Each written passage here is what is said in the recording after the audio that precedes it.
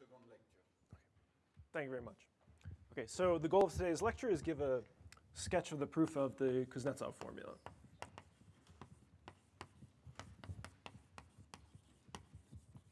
And this is really the, when people talk about Kloostermania, I think Kloostermania just means applications of the Kuznetsov trace formula. So this is the main technical piece in the whole course today. So I'll spend about the first half an hour actually talking about the Peterson trace formula, which I introduced in the first lecture, because I think all of the ideas already for the proof of the Kuznetsov formula are already there in the Peterson trace formula, and the situation is a little simpler there. Okay, so to recall from last time, so recall we wrote S, K, Q, chi for the space of classical holomorphic modular forms.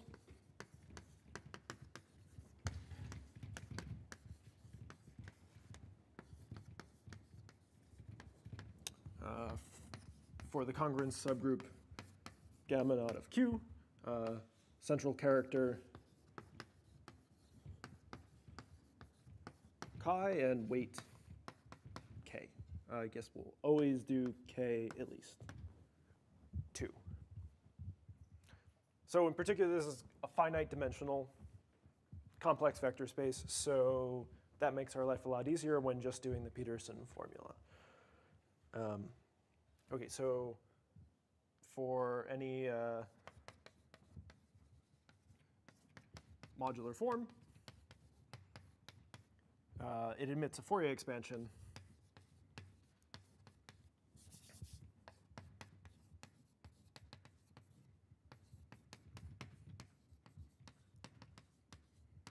so it's f of z, and I'll write the Fourier coefficients a f of n. And to say it's a, oh, I should have said cuspidal also, right? So S is typically the cuspidal subspace. So I should add that word, holomorphic modular cuspidal. I'll just write cuspidal here. And so cuspidal means that the first Fourier coefficient here, or the 0th Fourier coefficient, is going to vanish. So, okay, so let me recall what our aim is, Peterson formula.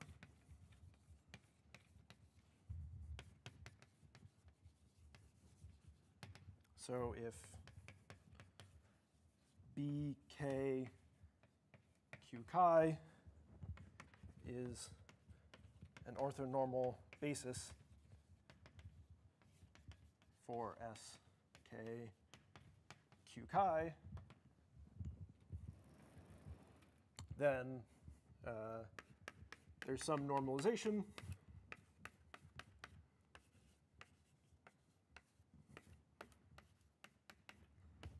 but then it's going to give us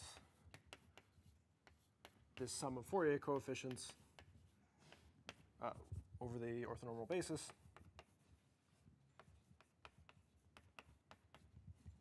And I probably haven't left myself quite enough room, but this is going to be equal to something I'm going to write on the next blackboard. Sorry, what's too small? Margin is, oh, yeah.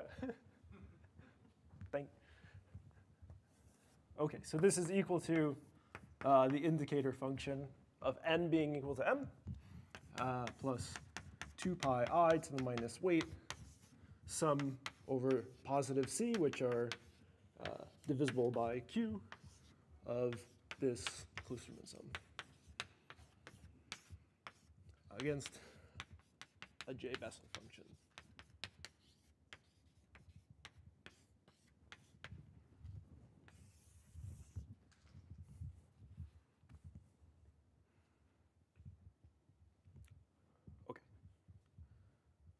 So we need a few ingredients. So one of them is, so the way we're going to prove this is using certain modular forms in the space called Poincare series.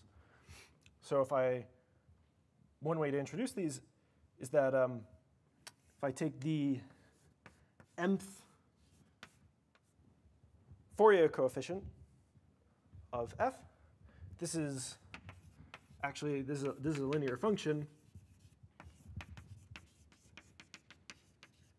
So for m fixed, for each m, this is a linear function on my space of modular forms. So there exists a form which we'll call Pm, such that this linear function is given by inner product against Pm. So that's not very surprising, but maybe what's surprising is that we can actually give a very explicit concrete formula for this Pm, and this Pm is what's called a Poincare series. So can give explicit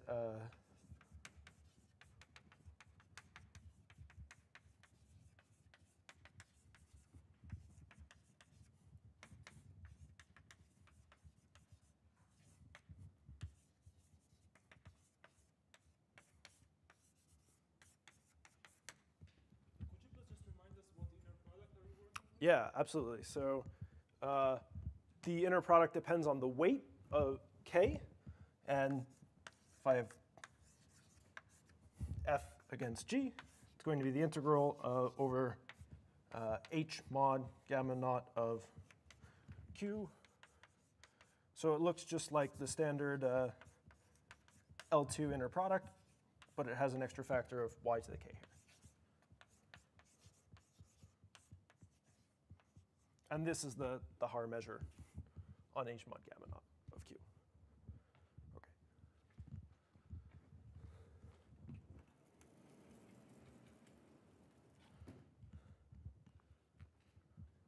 Okay, so I've already talked about gamma naught of q, but I should say, just to be completely precise, in this lecture, we'll actually take gamma naught of q to be the matrices A, B, C, D in SL to Z, such that C is 0 mod q. But actually, I'm going to mod out by plus or minus the identity matrix, and I'll still write elements of gamma naught of q as matrices, even though I always mean plus or minus that matrix, because plus or minus the identity is going to act trivially on the upper half plane. Okay, so a fundamental domain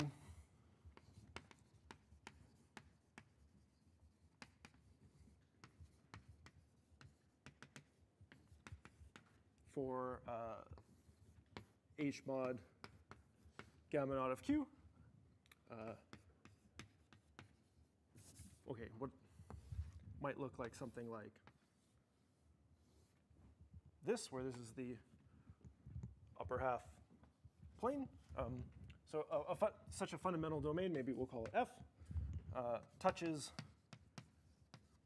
the boundary of the upper half plane at finitely many points.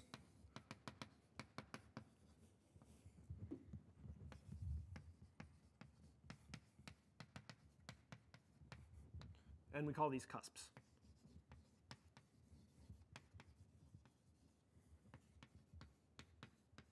So this has 3 cusps, here, here, and also the cusp at infinity. So I'm going to let gamma infinity inside gamma naught of q be the stabilizer of the cusp infinity. And this can actually be, okay, so in this particular case, we have a very explicit expression for what this gamma naught, sorry, the gamma infinity is. So gamma infinity is just these upper unipotent matrices.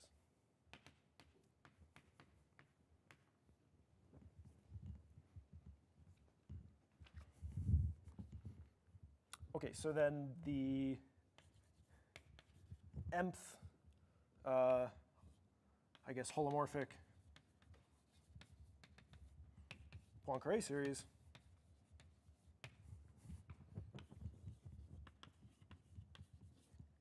at the cusp infinity is given by the following expression. So I'm going to sum over gamma running through gamma naught of q mod gamma infinity. And then I'm going to take chi gamma bar e of m gamma z over cz plus d to the k.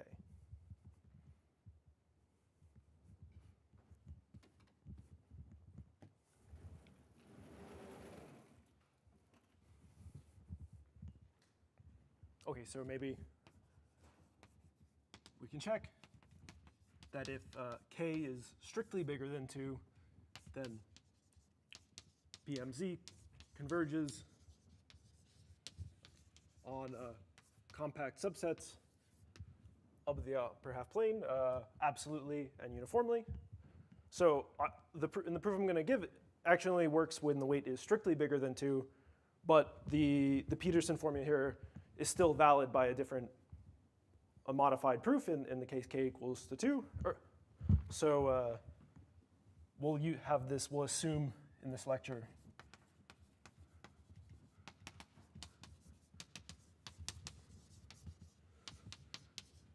k is strictly bigger than 2, but this can all be made to work for k equals to 2 also.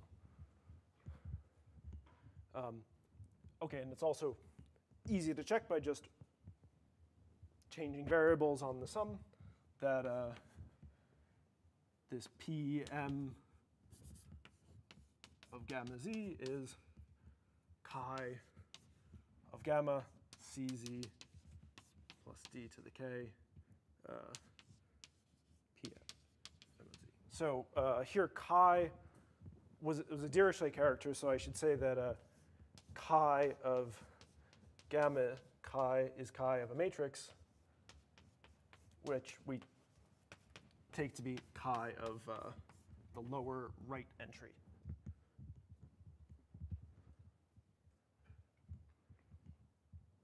Okay, so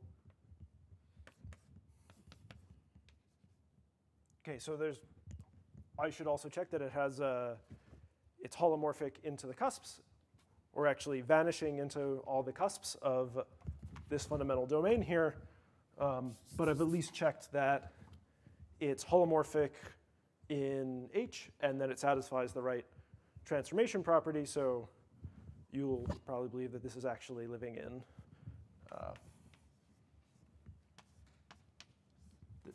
the space of modular forms. And we'll check in the course of the proof of the Peterson formula that, in fact, it's vanishing into each of the cusps. So, okay. So then it's a short, nice computation to show that this Poincare series actually satisfies the property here, which I said is why we care about it. And so this is something known as the unfolding technique. So we compute,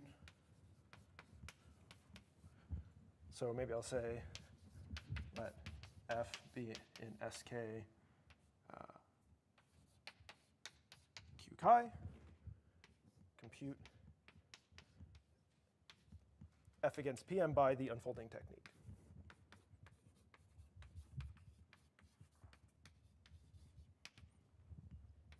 So by definition, this is H mod gamma naught of q of f of z, sum over the definition.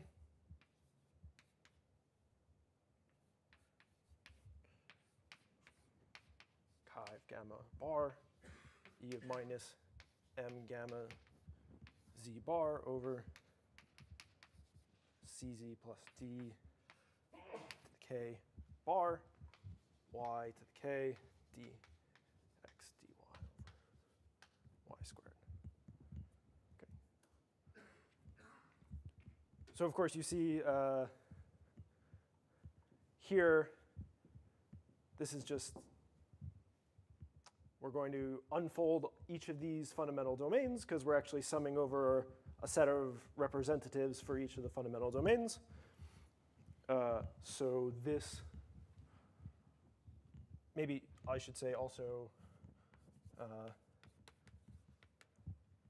note if I let j of gamma z equal cz plus d for gamma, I guess, in SL2 z gamma equals ABCD, and z is in the upper half plane.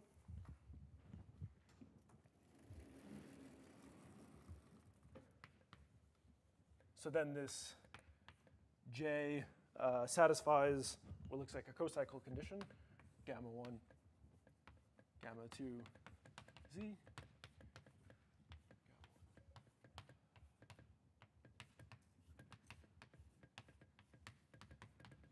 Okay, so using this, that helps us do this unfolding to cancel the right factors here. So that gives me that this, okay, draw an arrow, is equal to integral over h mod gamma infinity now of f of z e to the minus mz bar y to the k dx dy over y squared.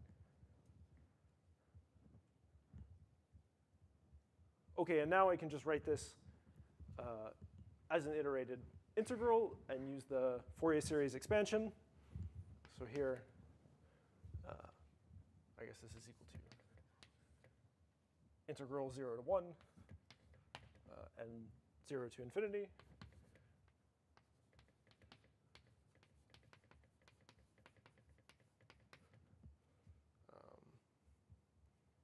Okay, I'll write.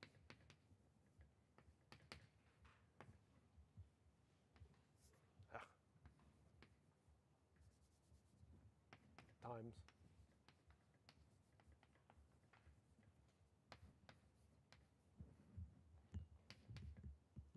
Okay, so then if you write these in terms of their x and y parts, you get the indicator function of m being exactly equal to n. So this comes out to be exactly, and you can see that the gamma function will turn up here from these exponentials and the k, exactly gamma to the k minus 1 of over 4 pi m to the k minus 1 a f of m. Okay, so up to this factor, this inner product really does pick out the M Fourier coefficient.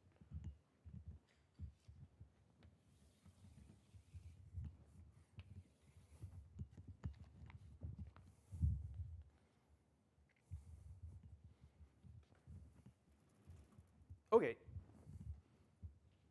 Now, on the other hand, as Valentin said during the previous lecture, what Peterson really did was he computed the Fourier expansion of this Poincare series.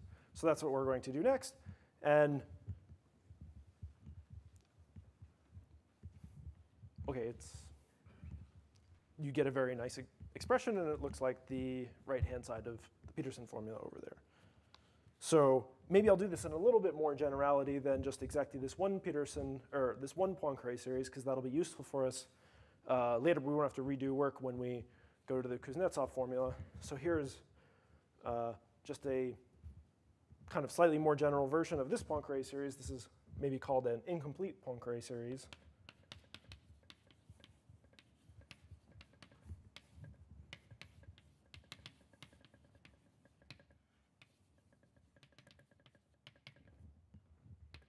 So I'm going to let f of z be a function on the upper half plane.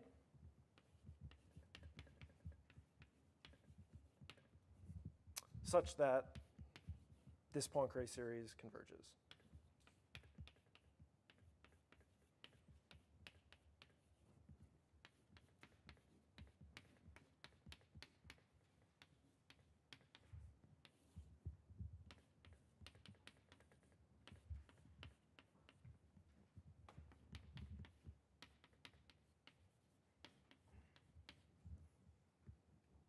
So f is a function on h such that this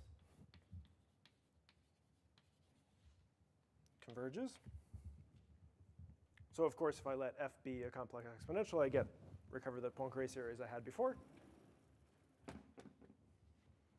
And so we can compute the Fourier expansion of this incomplete Poincare series really nicely. So maybe the first step where you can already see the shape of the Peterson formula coming out is the following little exercise.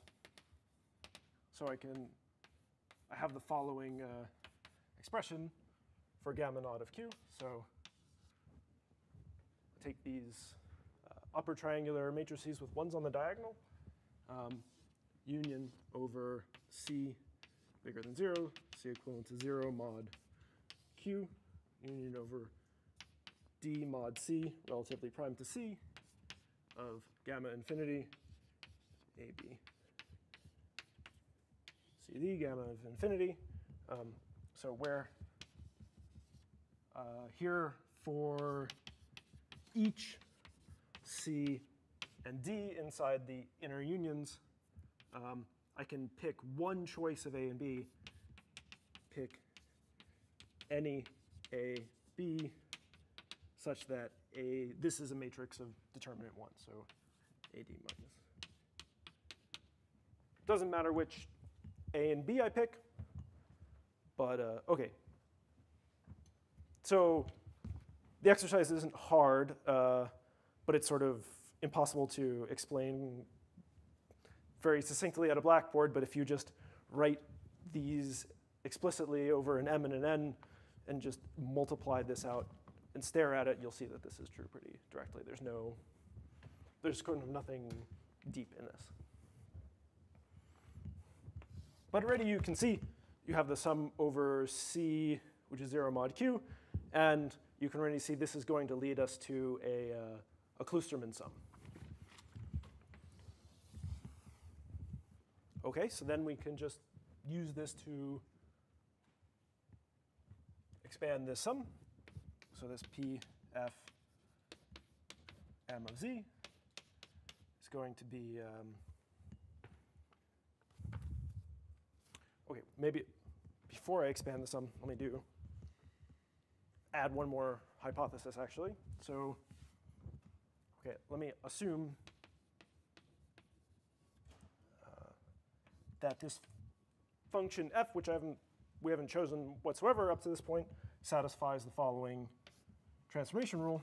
Z plus t is going to be equal to f of z, e of t for any real number t. OK, so z can be complex, but t has to be real. And I can always write gamma of z, az plus b over cz plus d. So I can actually just write this in the following way, cz plus d. So under this hypothesis on f of m gamma z, which is comes up here, right, is actually going to be e of m a over c, f of minus m z over c cz plus d.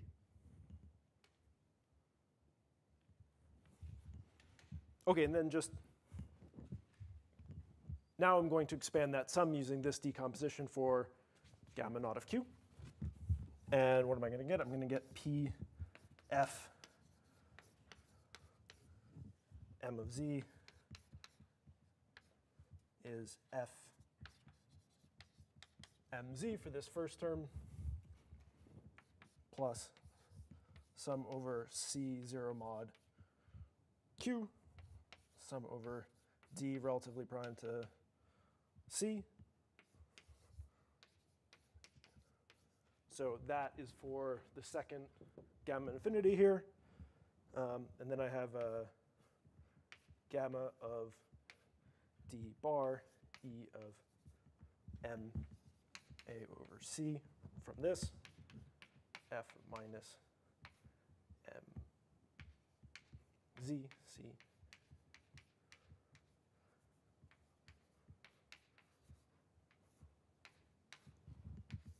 over Z plus Cn plus D to the K. Okay, so here you'll notice I have CZ plus D plus Cn also, so that comes from, if you just write out that matrix multiplication, that's what you get. Okay?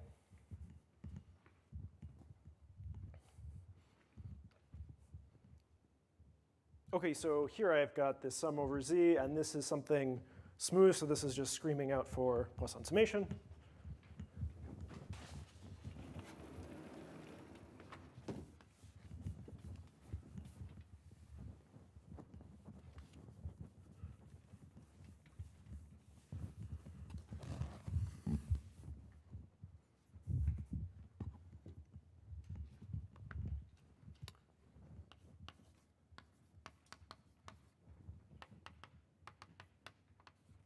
Okay, so this interior sum over Z from the previous backboard, I'll just write, okay, well, I want to pull out those two factors that have nothing to do with n, right? So maybe I'll actually write it.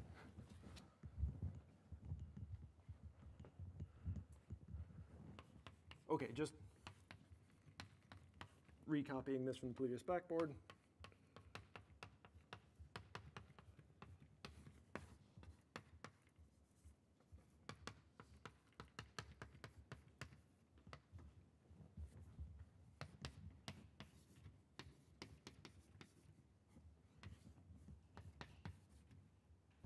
Okay, so and maybe if I also do a change of variable along the way, what am I going to get? I'm going to get maybe an integral over the imaginary part of W is equal to the imaginary part of Z, f of minus m over c squared W, e of minus nW dw over cw to the k, and then there's e of nz plus nd over c that pops out from the change of variables.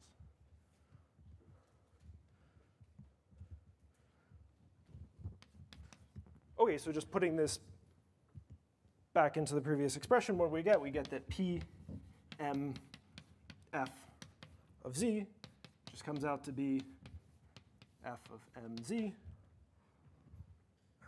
plus summing over n in all of z, summing over all the d mod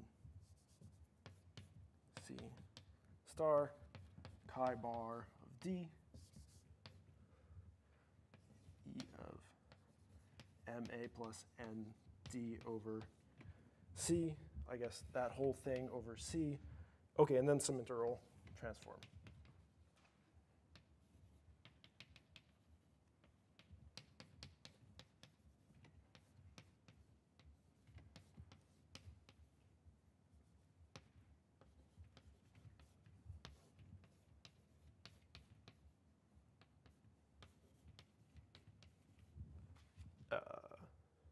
Okay, and then maybe I'll also write an e of nz here.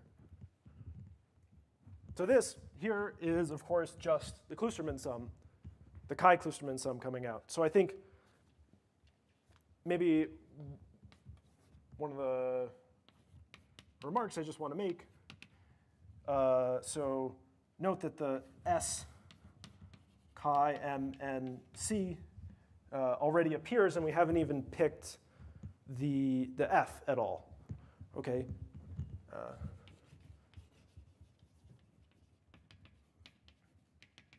in this expansion,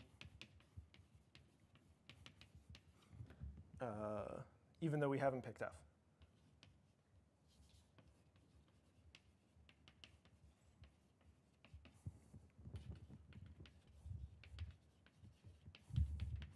So I guess this really says that these Kloosterman sums are coming from something that's just arithmetic and is not analytic. Yeah, I'm missing a summation over C. Thanks. So it should go here. Okay. I can shrink this half of the formula, right?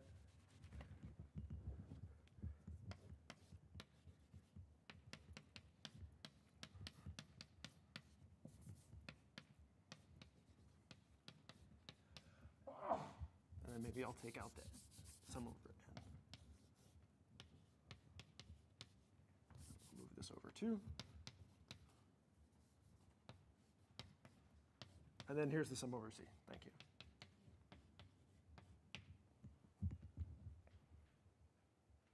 Okay, so and then of course, if I now specialize to the holomorphic case, well, this f here becomes another complex exponential, and this is really a Fourier series expansion.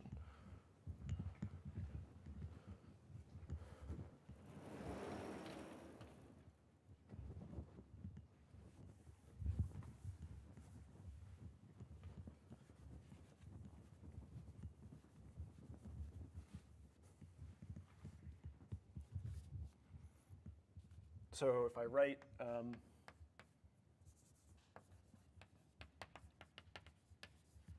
writing P M, okay, so maybe I'll say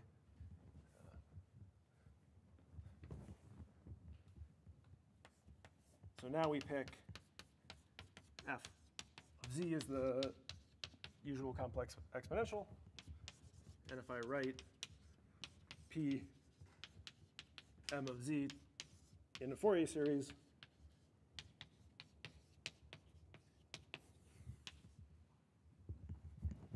then I have that these Fourier coefficients are given by delta. Let me say, assume m is at least 1, delta m equals n plus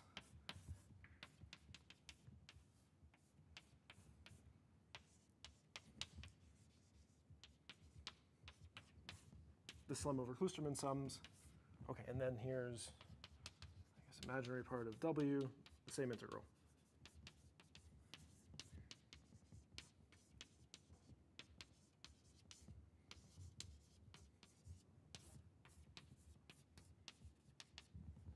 Okay, so actually this is if n is greater than or equal to 1, because in the other case, if n is less than or equal to 0, the whole expression is just 0.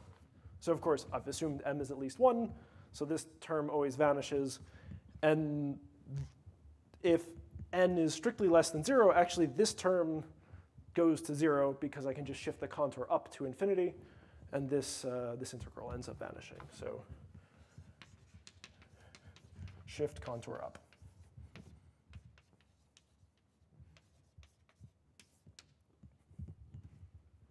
Okay, so that justifies my previous comment that the Fourier series really starts at 1, and the 0th Fourier coefficient vanishes.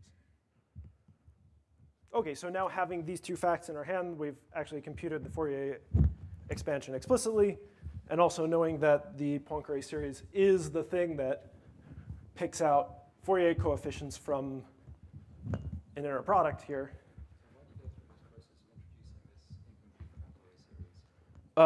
Because when I prove the Kuznetsov formula, I'll use exactly the same incomplete Poincare series, and it's exactly the same calculation that leads to the Kuznetsov formula. Yeah. So is it a hack to get around the fact that something doesn't converge that you wish converged? I don't think so. Okay. Sorry, what do you mean? Yeah, no, he's thinking of the case k equal 2. Ah, okay. Because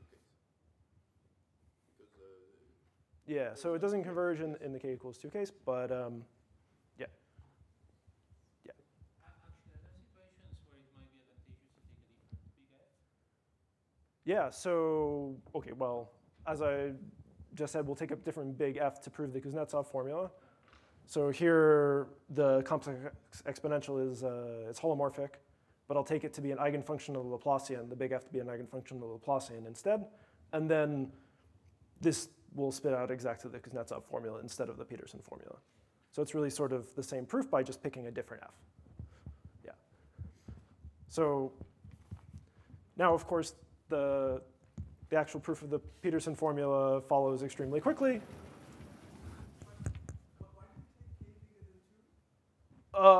So I don't think the Poincare series is going to converge absolutely if I. Well, it does.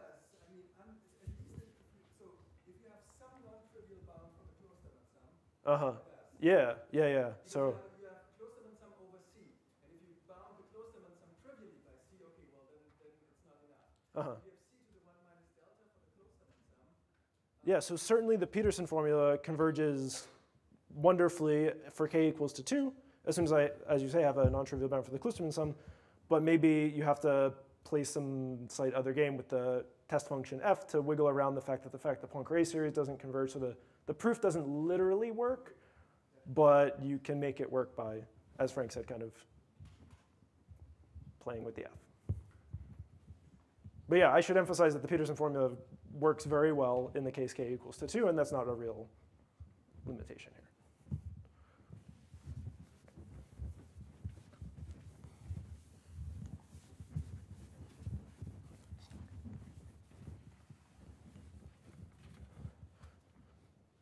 Okay, so maybe I'll say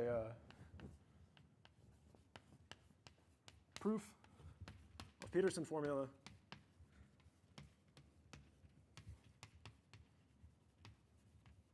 so we just compute, okay, sorry, let P, M, and Q, N two Poincare series.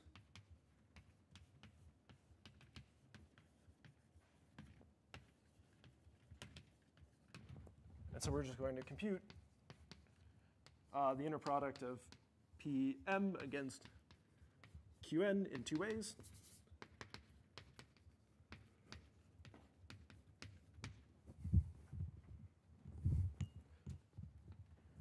So the left-hand side of the Peterson formula will be we just expand in an orthonormal basis. So we expand P, I guess. Yeah, P.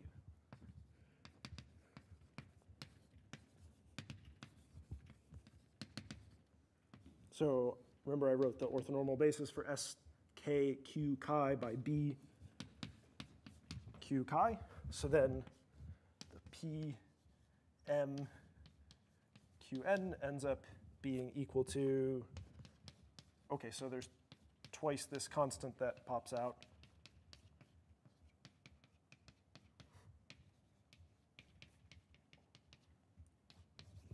But really it's sum over the basis. Oh, I don't have to pull the constant out yet. It's just literally equal to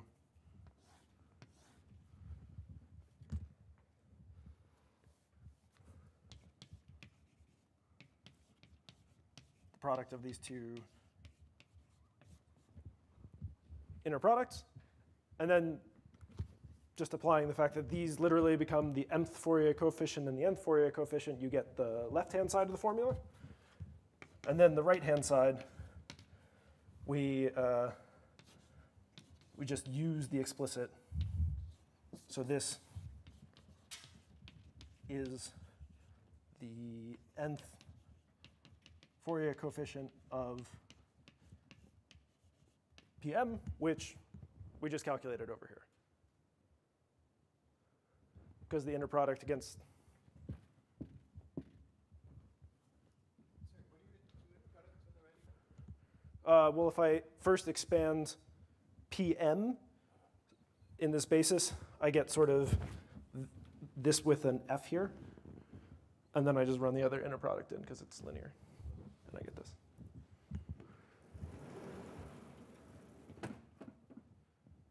So, OK, QED. Given our computation of the Fourier expansion.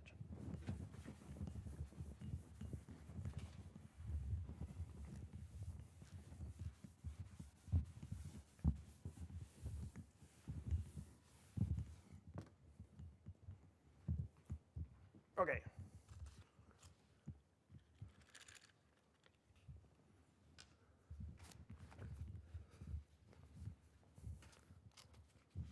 So that's the Peterson formula, but we want to do the Kuznetsov formula because that's what's really going to be useful for our arithmetic applications. So maybe I should call the, OK, so I'm going to let delta be the hyperbolic Laplacian.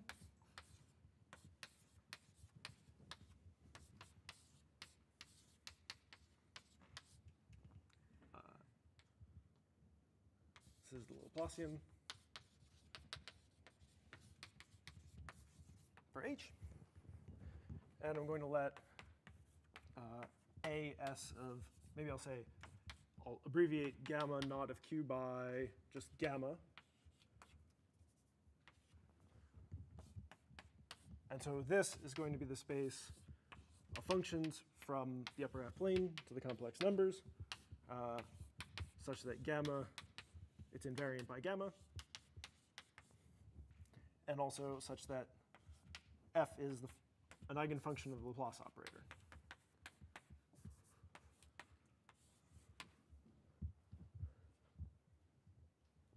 OK, and then it actually turns out to be most natural to write this eigenvalue in the following way, but here s is just going to be some complex number. OK, so that's a space of functions. Yes? When you write, you expand gamma in an orthogonal basis for the cusp form. Yeah, yeah. It's not actually a cusp form, you just express the coefficients of Pn, right? Yeah, Pn is actually a cusp form. Yeah, because here, OK, so I'm cheating because I've only verified that it's a cusp form. It vanishes into the cusp at infinity. And I really should verify that it vanishes into the Fourier expansions of all the cusps. But here I showed that the nth Fourier coefficient was 0 because I can shift this contour. So that's a cusp form. So I should say orthonormal basis of skn.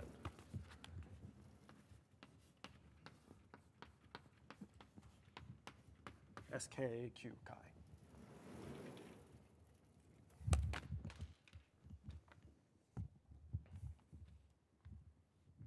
OK, so the Kuznetsov formula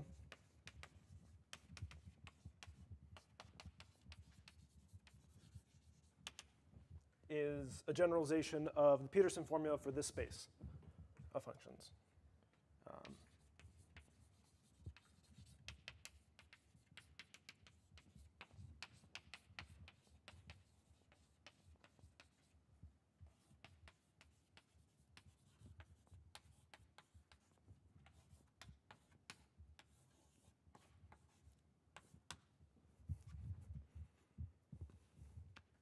OK, so I'll also, in this case, so this is sort of weight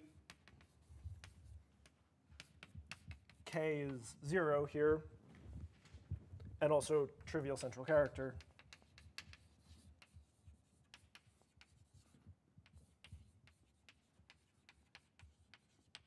So there really are these eigenfunctions of the Laplacian of weight k equals 1 and non-trivial central characters, but we'll stick to these cases for today.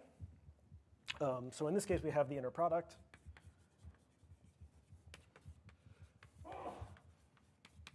Which is the same as the inner product from before, just taking k equals to 0. It's the standard L2. OK, I can't complex conjugate both of them.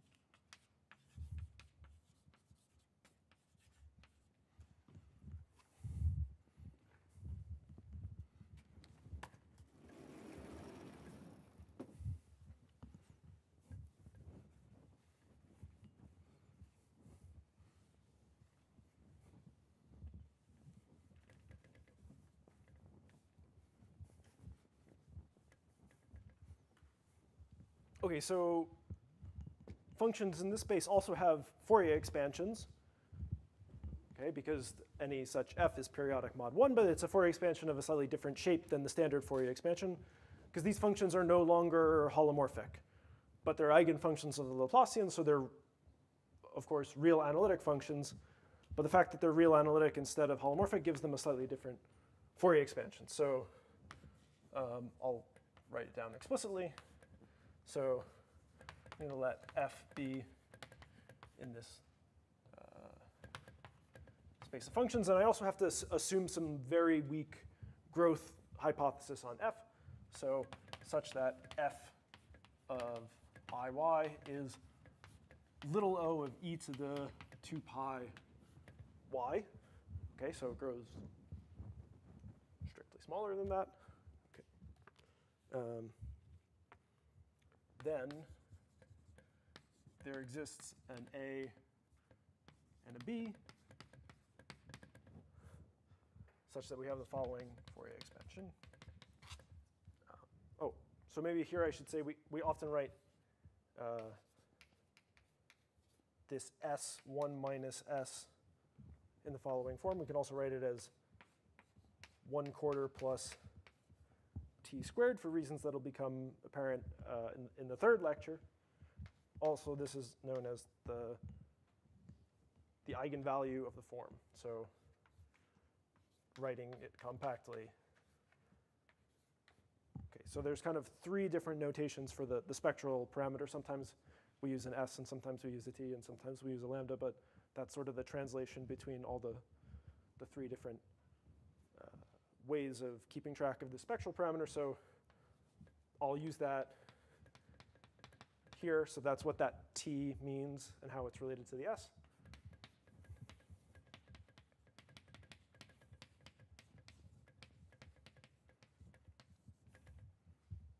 Okay, and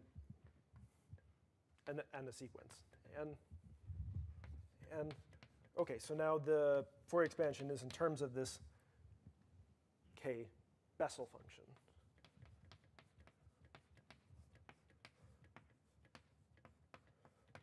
So I don't want to kind of go into a long story about like what exactly this special function looks like, but suffice to say, we know everything we would like to know about it. It's completely explicit. There's dozens of integral formulas for it, and it's something that's sort of very well understood. But the fact that I get this K Bessel function and not an exponential is a reflection of the fact that it's a real analytic form and not a holomorphic form. Okay, so I always have a Fourier expansion like this.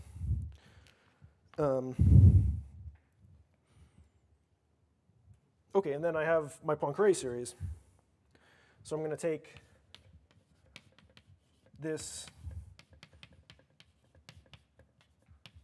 incomplete Poincare series with k equals to 0 and chi trivial.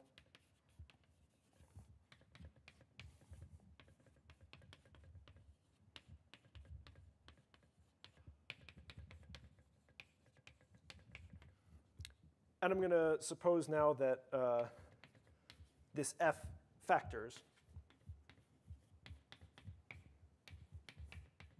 So suppose there's some function p. Maybe I'll write an imaginary part of z, e to nz. And we're actually going to pick p to be an eigenfunction of the Laplacian now instead of a holomorphic function. So pick p of y to be an eigenfunction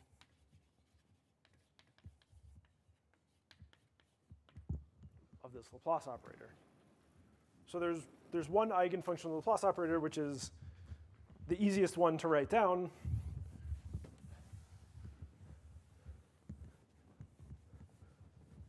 Which is just y to the s power. So easiest choice.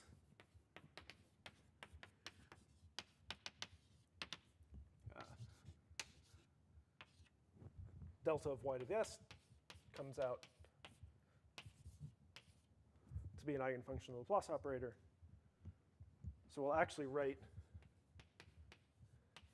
p f m of z by p m z s with this choice. So explicitly, this is the sum over all the gammas in this quotient.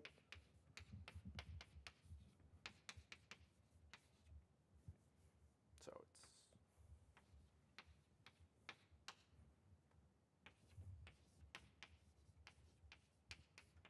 this.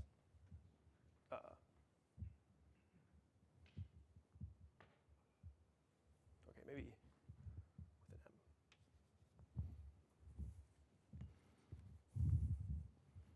Okay, so then all the previous calculations we did kind of go through directly. So we have exactly as before.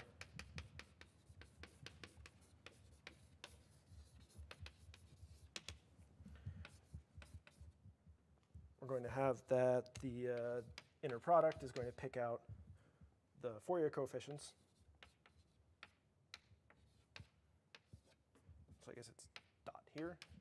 Okay, and so for this specific choice, I think we get some product of gamma functions, s minus a half plus it gamma of s minus a half minus it. But what's really important is here the AM Fourier coefficient given by this Fourier expansion at the top of the board. And because I worked this out for a general f before, this is exactly the same computation. So we also have, we can also compute the Fourier expansions of these incomplete, of these non-holomorphic Poincare series.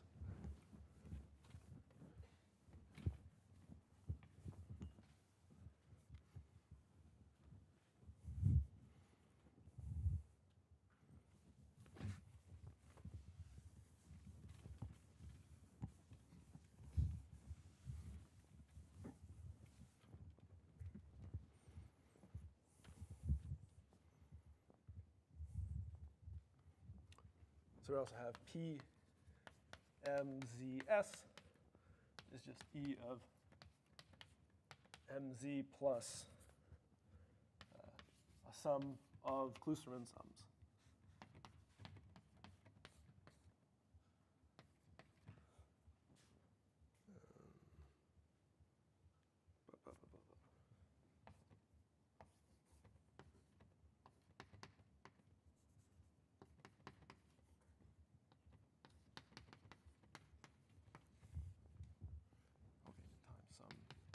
Integral transform.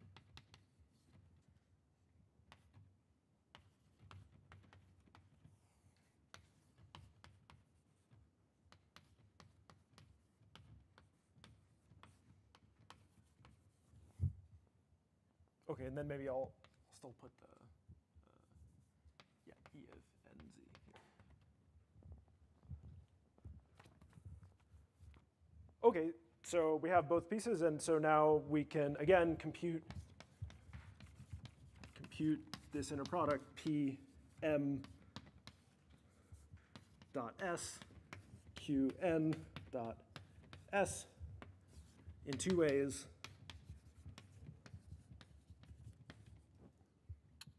To prove the Kuznetsov formula.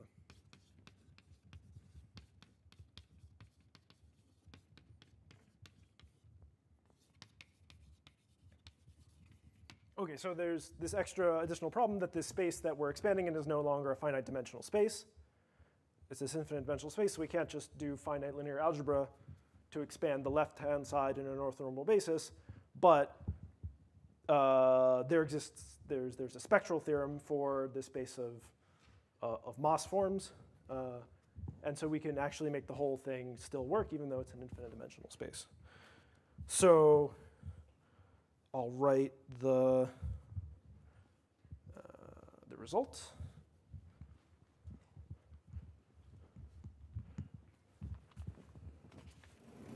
Oh, I have another blackboard over here.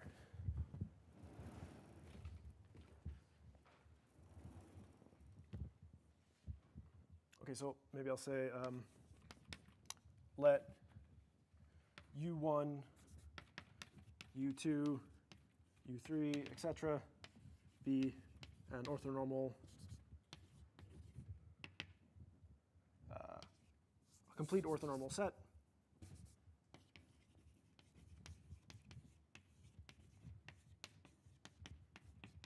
for, I'll say, L0 to H mod gamma. So this is the cuspidal subspace.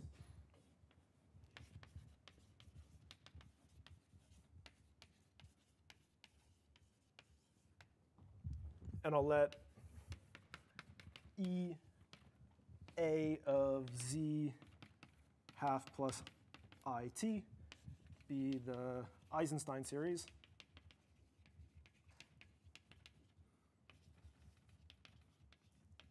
At the cusp A.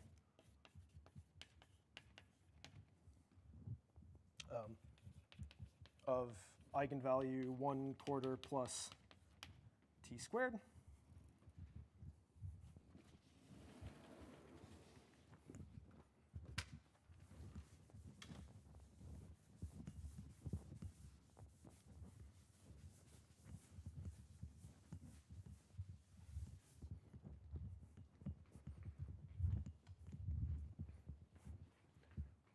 And then, so I'm going to write rho j n for the Fourier coefficients.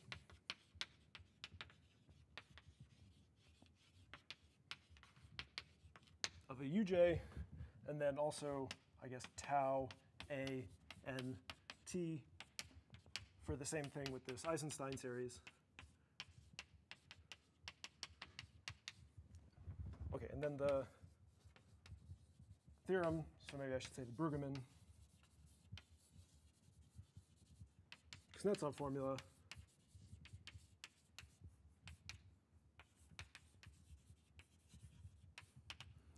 So I have, I've kind of not talked about any of the test functions that go in here, but this y to the s that we picked for the f, also that plays nicely with Mellin transforms, and I can produce a wide variety of functions by playing games with the Mellin transform. So I'm going to let h of t be any function satisfying a couple properties, 3 properties, which I'm about to write.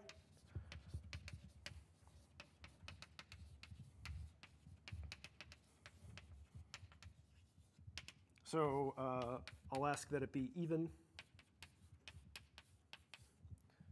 I'll ask that it be actually holomorphic in a horizontal strip.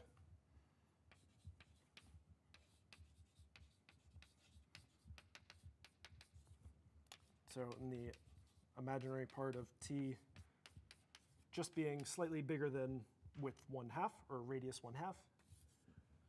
And then I'll also ask that it has enough decay to converge. So h of t is bounded by something like 1 plus absolute value of t to the minus 2 plus delta, where delta is some fixed positive number.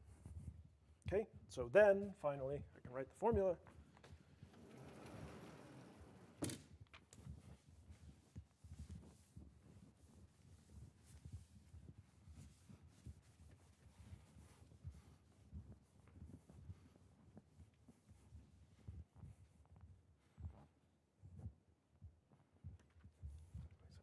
N.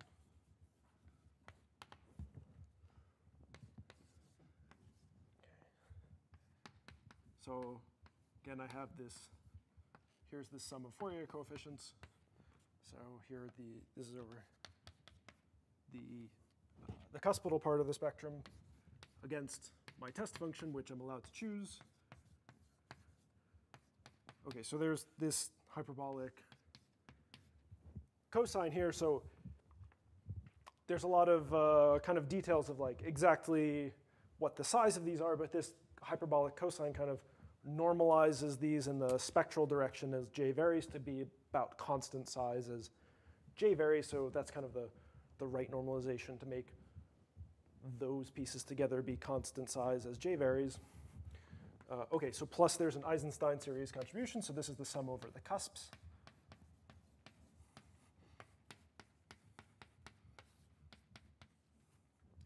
And here we have the same thing, but with these Fourier coefficients of Eisenstein series. So these Fourier coefficients of Eisenstein series are typically, we like understand them. In the most classical situation, these are just divisor functions, and in general, they're going to be some sort of modified divisor functions. But really, they're sort of things that we understand a lot better than the Fourier coefficients of the cuspidal piece. So a lot of times, you can deal with this by more bare hands techniques. What do I have? Here's the test function again.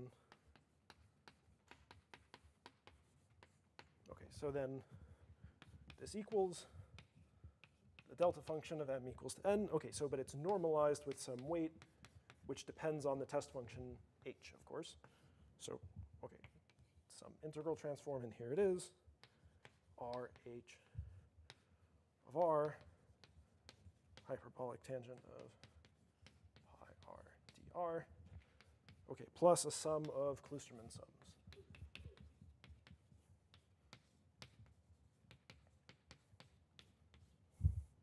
OK, and then maybe I'll write g of 4 pi root mn over c, just like we had in the Peterson formula, where g of x is going to be 2I over pi integral j of 2it x t h of t over cosh pi t. OK, so that's the Kuznetsov formula. Again, we have the same exact sums of Kloosterman sums coming up with here a different weight completely than we got in the Peterson formula, but it's OK, it's an explicit integral transform. So I'm out of time for today. But the kind of sad thing is that this is not yet sufficient for our purposes for doing arithmetic applications. This is not kind of sufficient for Kloostermania because this, this integral transform here is not actually dense on the space of the L2 space for the positive real line. So I can't actually represent any possible function with this integral transform. And really, I want to be able to kind of take arbitrary smooth sums of Kloosterman sums at the end of the day for the arithmetic applications. And I can't quite put an arbitrary test function in here yet. But it turns out putting this together, the only part of L2 of R plus that this integral transform misses is exactly what's given by the Peterson formula. And putting the two together, we'll get a nice expression. So I'll write that down first thing in the third lecture, and then try to do some arithmetic applications.